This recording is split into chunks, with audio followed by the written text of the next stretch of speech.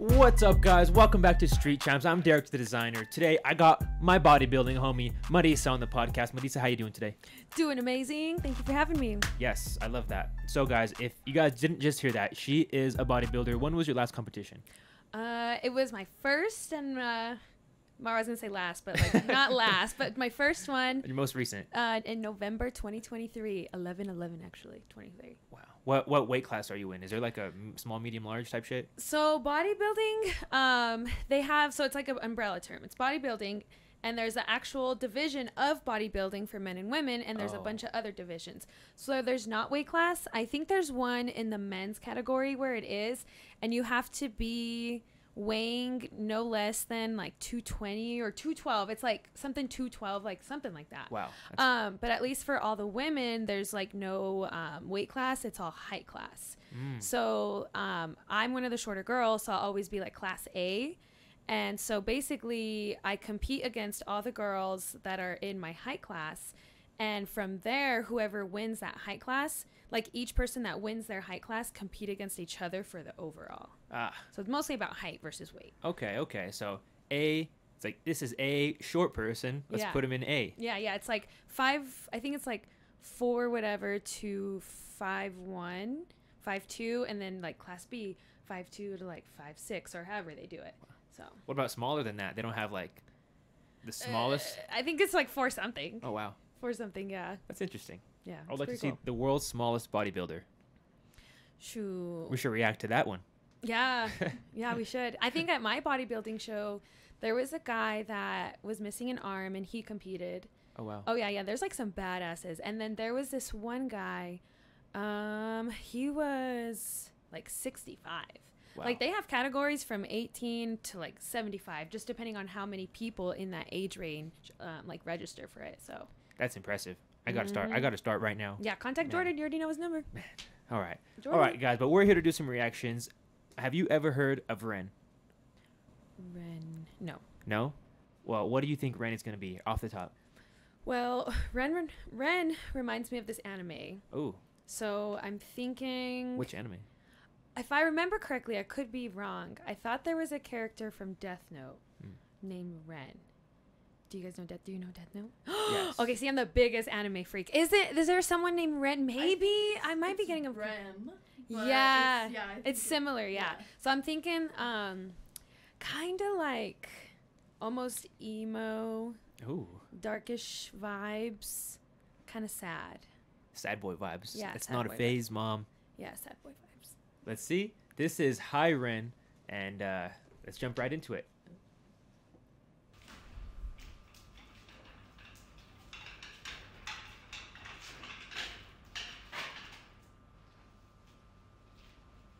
Yeah, this is already fucking sad. 2 seconds in. Yeah.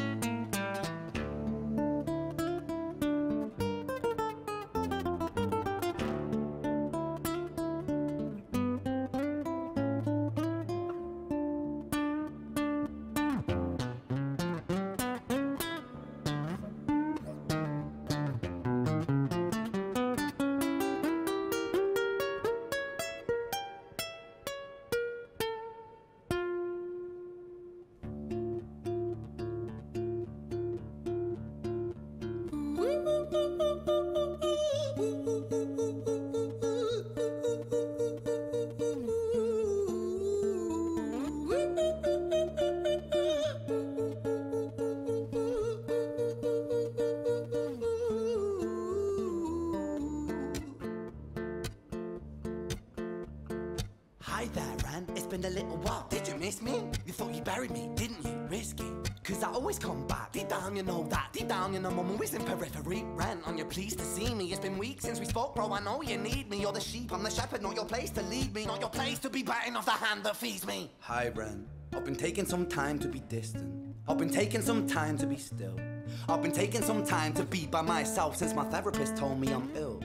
And I've been making some progress lately. and I've learned some new coping skills. So I haven't really needed you much, man. I think we need to just step back and chill. Ren, you sound more insane than I do. You think that those doctors are really there to guide you? Been through this a million times. Your civilian mind is so perfect to always being lied to. Okay, take another pill, but... All right, 2 minutes in. What do you think?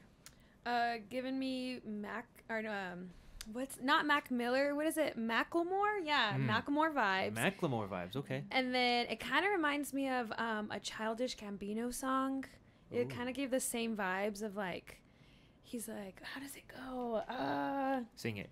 Go. I just know it goes like, I don't even know how it goes. Come on. But it's like, no, I can't even know. I can't even tell. It's like, because it's slow and fast. So I'm like, but it reminds me of one of those, Macklemore. I better say This Is America.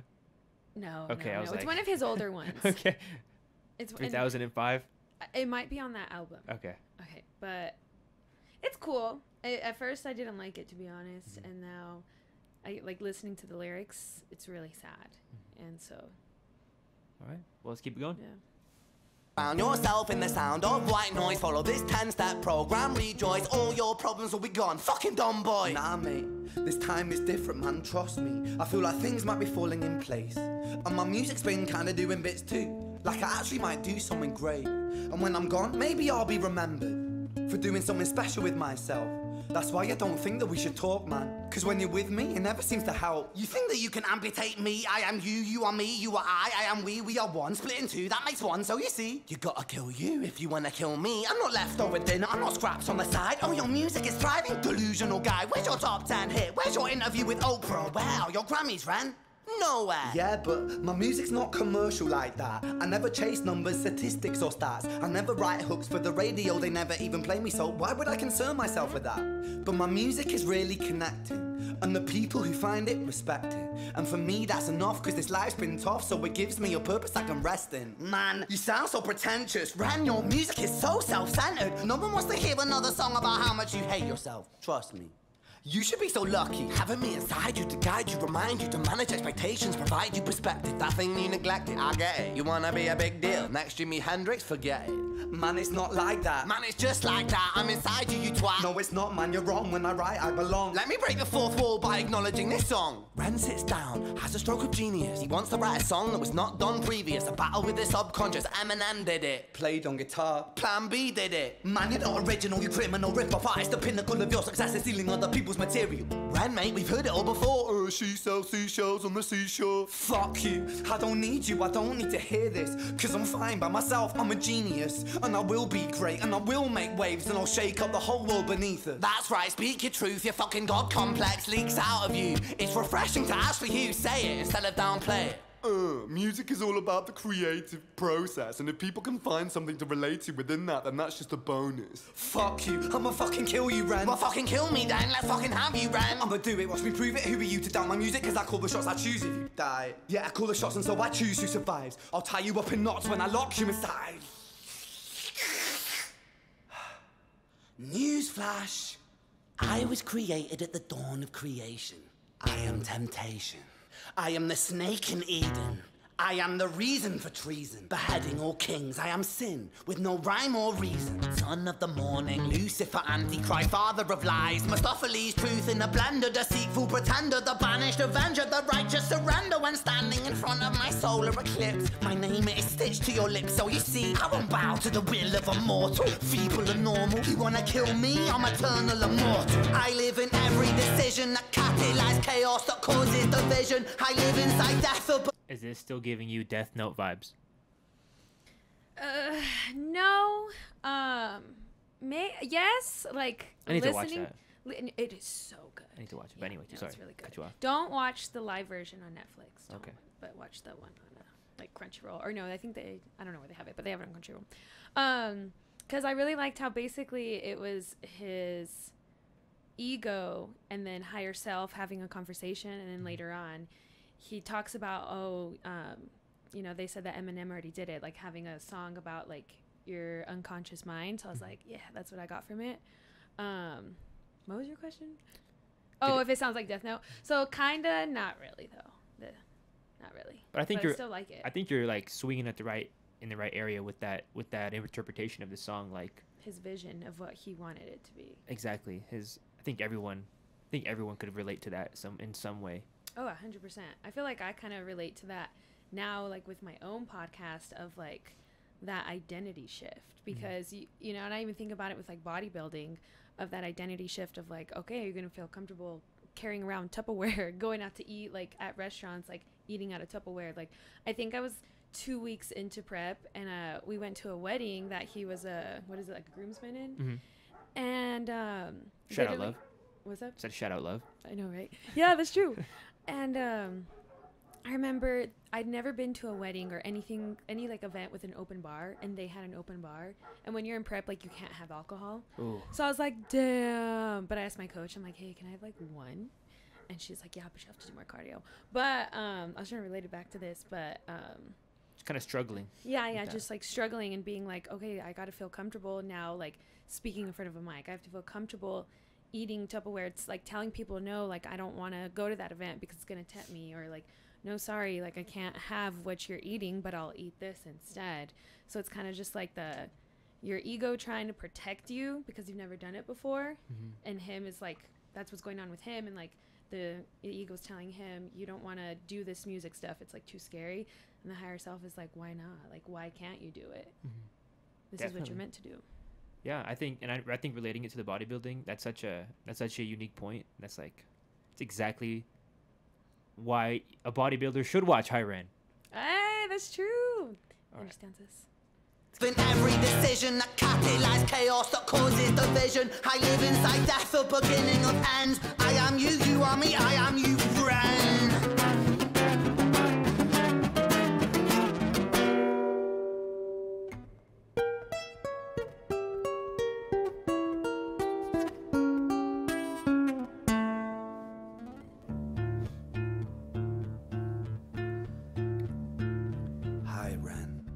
Taking some time to be distant. I've been taking some time to be still. I've been taking some time to be by myself, and I've spent half my life ill. But just as sure as the tide starts turning, just as sure as the night has dawned, just as sure as the rainfall soon runs dry when you stand in an eye of a storm. I was made to be tested and twisted. I was made to be broken and beat. I was made by his hand, it's all part of his plan that I stand on my own 2 feet. And you know me, my will is eternal. And you know me, you've met me before. Face to face with a beast, I will rise from the east and I'll settle on the ocean floor. And I go by many names also. Some people know me as hope. Some people know me as the voice that you hear when you loosen the noose on the rope. And you know how I know that I'll prosper? 'Cause I stand here beside you today. I have stood in the flames that cremated my brain, and I didn't once flinch or shake. So cower at the man I've become when I sing from the top of my lungs, that I won't retire, I'll stand in your fire, inspire that me to be strong. And when I am gone I will rise in the music that I left behind. Ferocious, persistent, immortal like you, we're a climate different side.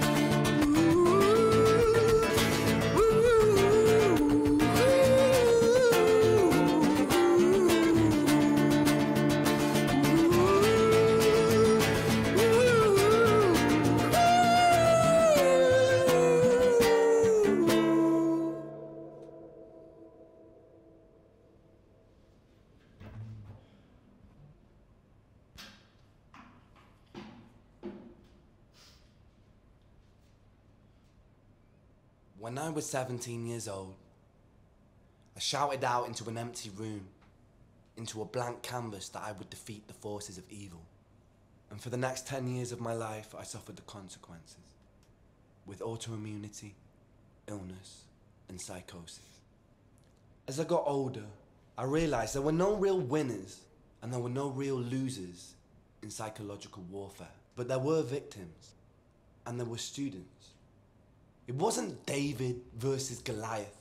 It was a pendulum, eternally swaying from the dark to the light. And the more intensely that the light shone, the darker the shadow it cast. It was never really a battle for me to win. It was an eternal dance. And like a dance, the more rigid I became, the harder it got. The more I cursed my clumsy footsteps, the more I struggled. So I got older, and I learned to relax. And I learned to soften, and that dance got easier. It is this eternal dance that separates human beings from angels, from demons, from gods. And I must not forget, we must not forget, that we are human beings. Jeez. What'd you think? So when he started talking, have you guys seen that? What's that movie? Where it's about the human trafficking. It was out in theaters. Oh yes, yes. I do know exactly the movie. Sound of Freedom. Sound of Freedom. Yes. So when he was talking to the camera, that's what it reminded me of. But everything he was saying, I was like, damn, that was really fucking deep. Like, I kind of want to cry.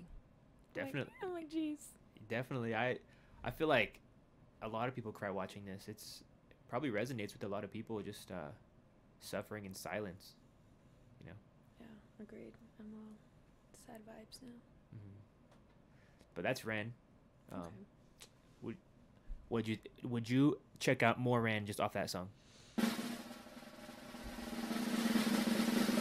No. Oh. Only. Chat. Let her know in the comments what song she needs to hear to get her to be a Ren fan. Why not? Yeah, I'm the person where I don't watch scary movies. I don't like looking at sad stuff. Okay. Like if my algorithm right now, it's all about animal sanctuaries. I'm like, I can't have this. I'm waking up all sad. I'm like, I need to just have positivity around me. And this one makes me so sad. So I'm like, I'll go follow and support. But am I going to like go and listen to this on my way to work, on my way to the gym, just going to bed? Probably not. That's fair. Probably but hey, not. There's sad stuff in the world, and you know. That's true. Yeah. There's always that one song for somebody. It's just not me. That's true. That's true. Chat, let us know what songs she should check out, and we'll get her back here to check those ones out, and we'll make a fan out of her yet. Yeah. Don't forget, though, guys, hit the subscribe button. Marisa, where can they follow you? On Instagram at Mawisha, MAWISHA. And then the podcast also on Instagram, Barbell Bodies. We'll have it in the show notes. Yes. I also got TikTok at Jim Marisa as well. Bow. All right, guys, you heard it here first. Bah. I'm getting all tongue-tied. All right, y'all. Peace. What's up, guys? We just hit 4,000 subs. We're trying to make it 5,000. Help us out. Hit the subscribe button. Peace.